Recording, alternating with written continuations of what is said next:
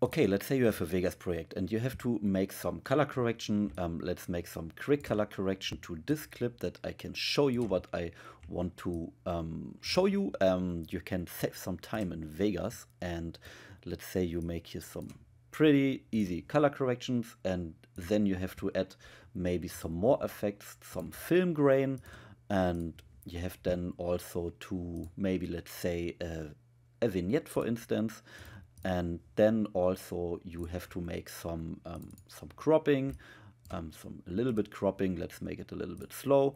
And you have made a change to this clip. And of course, I know normally that takes a little bit longer. I did it now in a very quick way, but you know you have to sometimes color grade your footage pretty intense, and it takes some time. And imagine you have to do it on this clip, on this clip, on this clip, on this clip, or you have multiple clips, and it takes ages basically. So when the clips is somewhat similar, I can save you some time.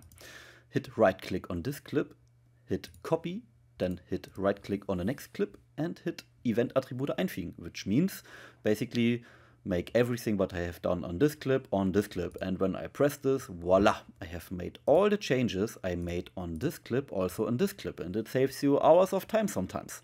And if you want to have it on this clip also, you hit then apply, and you have made all the changes from this to this. That's not like Control C and Control V. That's like copying a clip, that's copying the things you made in this clip. And of course, not everything fits for every scene. Well, it fits okay, but let's say you want to have some specific things from this clip to this clip. Maybe you hit copy and want only add now some effects. You hit then selective Event Attribute einfügen, which means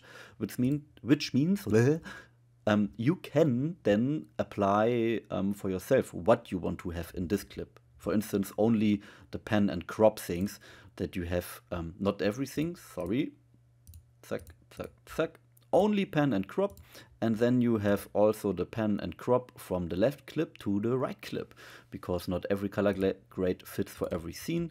Then you can make basically some, let's make some quick changes here. Let's make it a nice, moody, sunny,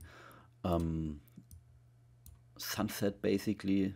Make it a little bit more bright, a little bit more for YouTube, that you can see what I do here.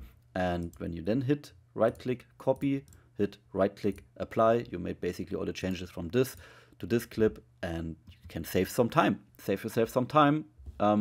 Basically you can hit one clip and make all the changes to all the other clips, or have basically some similar scenes and then hit the color grade to the similar scenes.